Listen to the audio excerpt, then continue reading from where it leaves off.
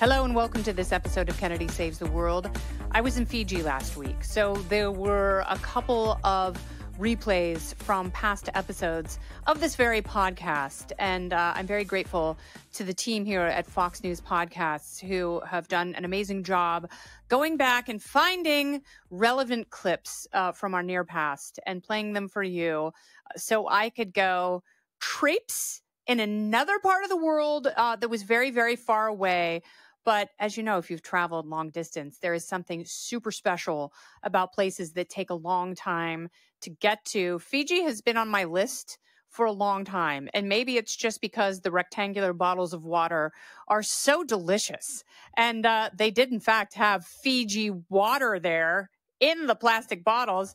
And I was told that there is silica in the Fiji water that occurs naturally that takes heavy metal toxicity out of your body. I don't know if any of that is true, but I felt better when I was there. As you know, I got super sick before I went. I was a little worried that I was going to be miserable flying. So I was on antibiotics and inhalers and prednisone, and it was pretty brutal.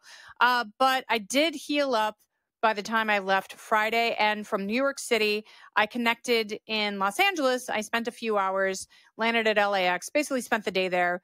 And then, 9:30 at night, met my bestie Heidi, and we boarded a midnight flight for Fiji that was so easy. You didn't even have to take a Benadryl. That's the beautiful thing. So if you ever have the chance to go far away, always take the red eye. And the key with the red eye is two things. You don't want to be too tired when you get on because your body will be so shocked you are going to fight your own sleep because you're going to have too much adrenaline. So what you have to do, and I would say this for any travel, is the few nights before you go somewhere, always bank your sleep.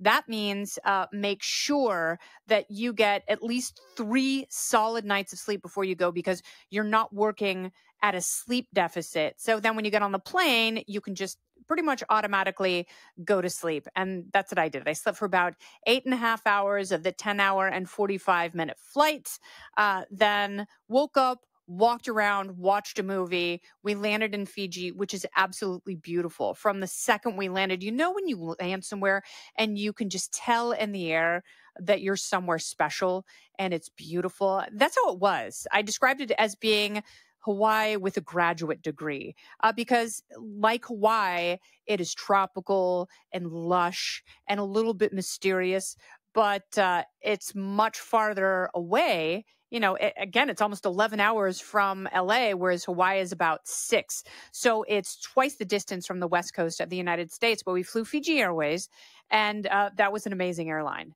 I requested gluten-free meals. The seats were comfortable. They reclined beautifully, and you are allowed to recline. Remember, we established that in my Daily Mail column from last year. The recliners have the edge here because that's what the seats are designed to do, and that's what I always do, and you should too. Recline on my lap. I don't care. The plane was great. The service was fantastic. They're stoked to be Fijian, and when we landed, we were met at the airport, took a 15-minute helicopter ride to Malolo Island, Malolo, and stayed at the Six Senses Fiji. And it was stunningly beautiful. Literally 14, 15-minute helicopter ride. The pilot, John, who was in the Royal Army in Great Britain, he was a pilot then, and now he has one of the best jobs in the world, which he gets to live and work in Fiji. And he pointed out all the islands and all the surf breaks and where we should go and what to avoid. And it was gentle and peaceful and absolutely beautiful. One of the coolest things that we saw there, in addition to the Southern Cross, which you can see in the Southern Hemisphere, it's not visible for those of us in the North, but if you love astronomy, the seeing was not perfect because we were there during a full moon, but because there is no light pollution, the stars that you could see were brilliant and wonderful and special, as they always are when you're looking down from where you are on the globe when you're normally looking up. Don't go anywhere. More Kennedy Saves the World right after this. So it was great to see Vega and the Southern Cross and Alpha Centauri and some of the other things that look so magical when you're viewing them from a new perspective. But the coolest thing was the moon. because, the sun obviously sets and then the moon rises.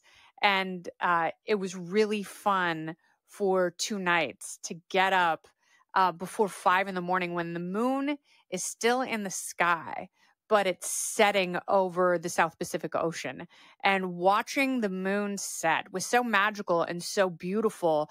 The way the light was sort of diffused through the sky, and the moon just shined on the water as it slowly made its descent in the other part of the sea.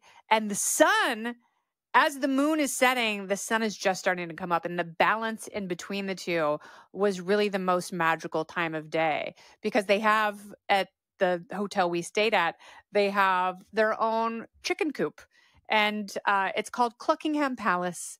And so as the moon is about to set, this full, beautiful, special, incredible moon, the sun was coming up, and you can't see the sun, but you can just see the first light. And then you hear the roosters start to crow.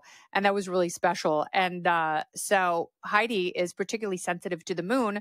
So, the 2 nights when the moon was at its fullest, she was going outside and checking it. And so she luckily woke me up so we could see, behold this incredible majesty of the Fijian moon. And it really is something special. So if you're thinking about Fiji, I think it is completely worth it. There were so many great people there, some really interesting travelers. If you don't normally run into people from Australia and New Zealand, they all know how to have a good time. They're conversational, they're fun, they're curious. There were a few Americans there. There were some honeymooners, which was very, very cute. We met a couple from California that was there for 8 days on their honeymoon. And it was really special because a lot of people go to Fiji to surf. Where we were, there's a very famous reef break, a surf break called Cloud Break. And the waves there get massive. So we did not go near it because that truly is like a barreling, massive, huge, heavy wave that is perfect for pro surfers and people who really know how to surf. So we got to see it from a boat, and that was really great. But the baby waves are at a place called Swimming Pools. And again, it's reef break, so you have to be very mindful. And they tell you when you fall off your board, you have to fall like a starfish, completely flat. You don't want to go feet first because you will cut up your extremities on the reef, especially if you get more shallow, closer to shore. And you have to be careful about when you catch a wave, and you better be damn sure if you're paddling for something, you are going to catch it, because you will find out the hard way that you will get washed through the spin cycle. And then the waves get pretty big pretty quick. Even at the baby pools, those are some of the biggest waves that I have ever surfed. Swimming Pools was awesome. It was beautiful. It's right. I'm regular footed, so it was perfect for me. And the couple that was there on their honeymoon, it was their very first time surfing. They learned to surf, and they both did it. They both rode these glorious long waves. They did so well. It was really fun watching them. And it felt like their marriage was officially blessed the day they learned to surf on their honeymoon in Fiji. And that was incredible. The next day we went to a different break called Namotu Lefts, and which was too big for me. And I am not ashamed to say it. One of the best things that you can do when you're adventuring or surfing, or wherever you are, where the required skills exceed your ability, be humble about it. So I did. I paddled around for about a half hour, tried to paddle for a couple ways. They were way too big. I would have got munched and eaten alive.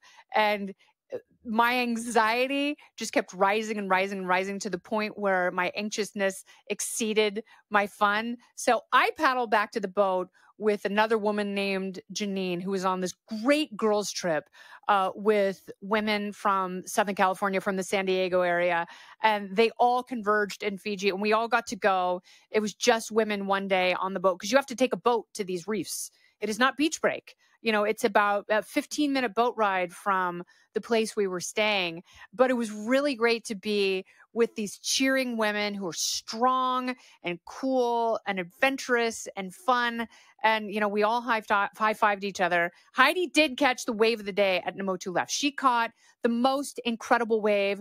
The surf coach, and they always underplay how big the waves are. They always estimate their size by at least half of what we do here in the continental United States. So if they say it's a 4 to 6 foot wave, it's an 8 to 12 foot wave. And he told Heidi that wave was double overhead, and that wave was amazing. She is goofy footed, so she got just a beautiful, spectacular left. Then we went back to swimming pools and got to end on a great note. The people that we met there, Dan Sinclair is a pro surfer who runs a surfing school through the Six Senses, and all the people that we met on our journey, from the pro surfers to the newbies, and those of us who are like me, more toward the newbie side, even though I've been doing it for a long time, to the people who are really, really good and just want to get better. It was so much fun sharing this love for the sun and the planet and a new place. We all got a new stamp in our passport. It was definitely worth the travel. So if you're thinking about Fiji, I would definitely move it into the yes column and push your boundaries a little bit in terms of how far you're willing to go. You never know when that beautiful moon is going to surprise you. This has been Kennedy Saves the World. I'm Kennedy. Listen ad-free with a Fox News Podcast Plus subscription on Apple Podcasts, and Amazon Prime members can listen to this show ad-free on the Amazon Music app. Oh, go ahead and leave me a review while you're there. I'd love to hear what you have to say. You've been listening to Kennedy Saves the World on the Fox News Podcast Network.